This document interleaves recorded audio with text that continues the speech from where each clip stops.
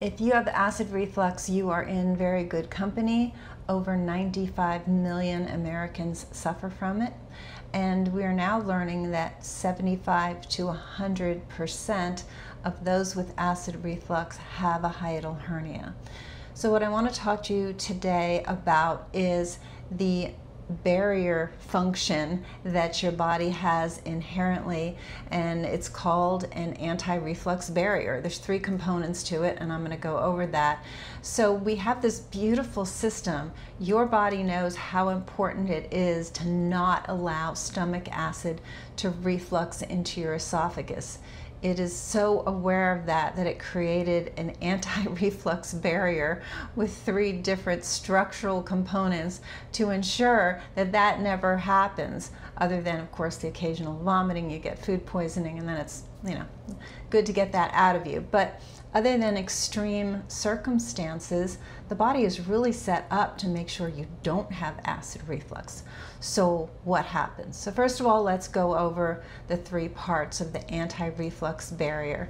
The first one is called the lower esophageal sphincter. This is just a valve. As you know, your mouth connects to your stomach via your esophagus, and it has sphincters or valves. There's an upper one and there's a lower one. So the anatomy you need to know is that you have your diaphragm, and that brings air in and out of your lungs. But in order for the esophagus to connect to your stomach, there has to be an opening in your diaphragm, and your esophagus passes through that opening, and then your stomach sits on the left side. This is my left side, just below the diaphragm. So you have what's called a lower sphincter, a lower esophageal sphincter or valve, and that sits below the diaphragm. That's where it should sit, and it's just right where the esophagus then turns into the stomach. And it's this valve, again, that makes sure that as beverages and food are going down your esophagus, that they go in the right direction, top down. That's the only direction it's designed to go. So it opens when it senses liquid or food, and then it closes again, and it's a nice pressure to keep everything down. So that's the lower esophageal sphincter. Again, just right above where the esophagus connects to the stomach, just right at the very bottom of the esophagus and below the diaphragm. Then we have what's called the crural diaphragm. And it's amazing. The diaphragm is a very large structure, but you have tendons from your lower back. So the vertebrae of your lower back are called your lumbar vertebrae, and you have 5 of them. And the top 2 to 3 send tendons up to the diaphragm and create a sphincter-like basically structure that is a bit distinct from the diaphragm. So it's just right around that opening. So remember I said there's the diaphragm, you've got the 2 domes, you've got that opening that the esophagus passes through, and the crural diaphragm is again this valve that goes around that opening that acts like another valve to keep things in the right direction, not refluxing back the other way.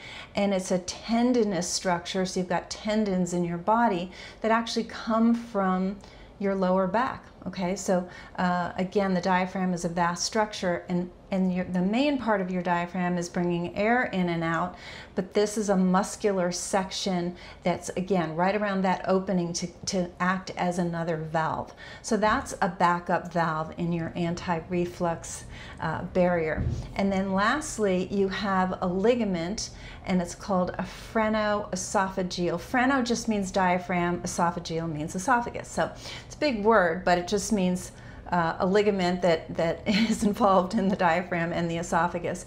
And so what it does is it anchors your esophagus and your diaphragm. So below it anchors it so that the esophagus and the diaphragm are sort of anchored with this like a sling-like ligament, keeping that juncture of the lower esophagus before it becomes the stomach, keeping it below the diaphragm. So all of these structures, the diaphragm kind of demarcates your chest, which is where, you know, your heart, your lungs, etc. are. And so then the diaphragm demarcates that from your abdomen, which is where all your digestive organs are. So this ligament is designed to keep the esophagus below the diaphragm where it meets the stomach. So again, it's another backup to make sure that esophagus can't get pulled up into the chest, the lower esophagus. Of course, the entire esophagus passes from your mouth down into your stomach, but it's that lower part that we're looking at here, because that's where reflux takes place, is that there's that pressure. Speaking of pressure, these three constituents of this anti-reflux barrier, they're keeping a pressure to prevent reflux. So they're the sphincter, it's a barrier, it's holding everything down. So there's this pressure of saying, we got to keep it down, we got to keep it in the stomach, don't let it come back up. So how does it go so awry? How does over 95 million Americans have reflux? What's happening? What occurs is that pressure, that good pressure, gets overwhelmed by what's called increased intra-abdominal pressure. So all of this is in the abdomen, right? The stomach is in your abdomen, should be, unless you have a hiatal hernia where part of it goes up. But the stomach's there, obviously that lower part of the esophagus is there. You know, there's that nice inward pressure keeping everything in the stomach by design. But then you get enough pressure from the outside, and I talk about this a lot, is that pressure that's squeezing the stomach and then just sort of blows all the other good measures that your body has inherently out of the water, and you get reflux. So let's look at where those pressures come from. Constipation is very common. 20% of all adults in the US have constipation. I think it could be even higher, because these percentages are coming from individuals who are complaining about constipation. I have met patients over my many decades in practice who are constipated and have no idea that they are, because they move their bowels every 2 days, every 3 days, and they've always moved their bowels that infrequently. And they consider it to be normal because, like, well, that's just me, that's what my body does. Well, they're constipated and they don't even know it. So I would wager that that's a higher percentage, but anyway, that's what the research says. Then there's gas and bloating, which only makes sense that gas is putting a lot of pressure. So gas and bloating constitutes, based on a very recent study just a couple of months ago, in 2025, that 40% of Americans suffer from gas and bloating. So the percentages are rising here. And that's from IBS can do it, certainly food sensitivities can do it, SIBO, small intestinal bacterial overgrowth, can do it. There's a lot of things that can cause gas and bloating, but that's certainly going to increase intra-abdominal pressure. Fatty liver, so fat infiltration in the liver, 25% of American adults have that. The liver is a very large organ. I pointed to the stomach being on the left side, just under the rib cage. The liver is on the right side, and what happens is that liver gets infiltrated with fat, and it's taking up more room, and it's inflamed, and that can increase pressure, certainly in that area, because they're like cousins on the left and right side of the body respectively. Then there's just general inflammation, which comes about from a number of different issues, but we do know that inflammation is the root cause of pretty much every degenerative disease we're trying to avoid. That accounts for 35% of adults. Then there's leaky gut. So that's a big one. And leaky gut has to do with the fact that your gut from your mouth to your anus is actually a closed system that's considered outside the body. So you have to think with this, because obviously it's not hanging outside your body, but it's outside from the viewpoint that your body is very smart, which is why anywhere from 60 to 70% of your immune system is housed in your gut. It's predominantly in the lining of the gut, lining of the tube, that makes sure, it's in trying to make sure that bad guys don't leave your gut and go out into circulation. So if something's leaving the gut and going into your bloodstream, now it's considered inside your body. If it's staying in the gut and the body can keep it there and either, poop it out when it's done with it and says you're not welcome inside my body, or the immune system goes to work on it, where it lies, and then the remnants are pooped out. However it's pooped out, that is what the gut is designed to do, is to make sure no bad guys enter. But with inflammation, poor diet, a lot of different, the highly refined diets that we have, chemicals in our environment, on and on and on, what we get is this leaky gut, which is increased permeability.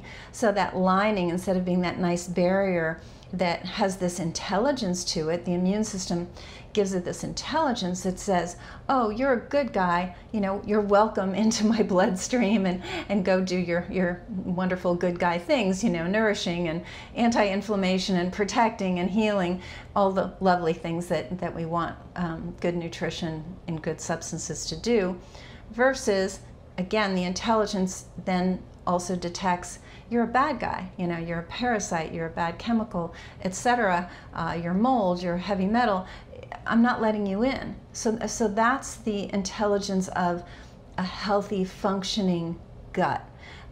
When there's too much overwhelm on that immune system, we lose the integrity and really the brilliance of the immune system, and sort of the number of immune cells that should be protecting us, and that goes down, and there's not enough guards at the gate is an easy way to think about it, and then we've got this increased permeability known as leaky gut.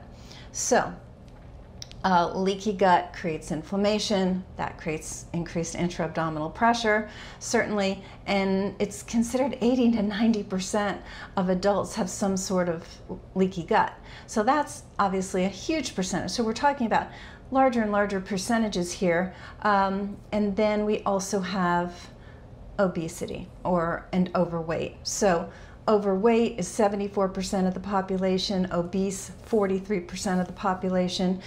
And with obesity, we have increased intra-abdominal fat, which is increasing intra-abdominal pressure. So the people with the big bellies, the central adiposity, it's called, the apple shape of the body, all of that extra fat in that location. We're not talking about extra weight in your butt or extra weight in your thighs or in your arms.